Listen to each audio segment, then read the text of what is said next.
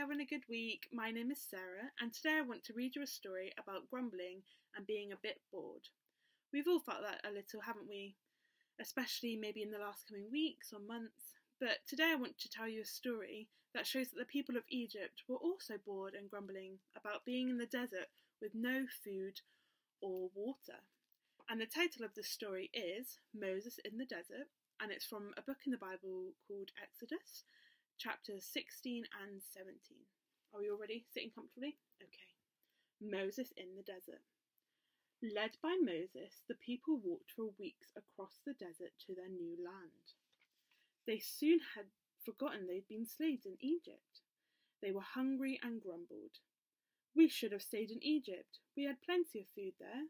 Remember all the good things we had to eat, they said. We had meat and bread, melons, onions, and cucumbers. It would have been better to be in Egypt than die of hunger in the desert. God heard the people grumbling and said to Moses, "Tell the people I will give them meat to eat every evening and bread every morning."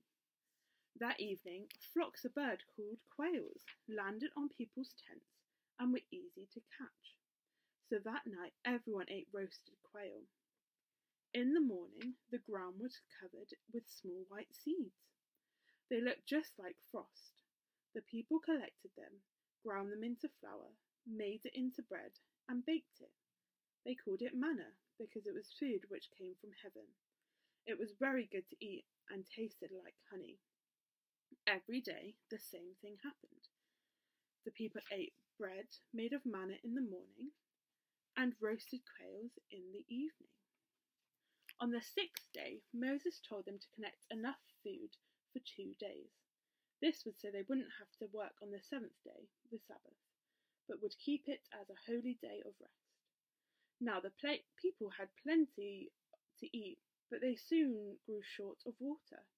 They were thirsty and started to grumble again. We should have stayed in Egypt rather than die of thirst in the desert. Moses prayed to God. What shall I do with these people? He asked. They are almost ready to kill me. Take your stick and walk ahead of the people. Then strike a rock with your stick. God said to Moses. Moses did as God told him, and when he struck the rock, a great stream of water gushed out. There was plenty of fresh water for everyone. God looked after the Hebrew people all the years they lived in the desert. He sent them food when they were hungry and water when they were thirsty.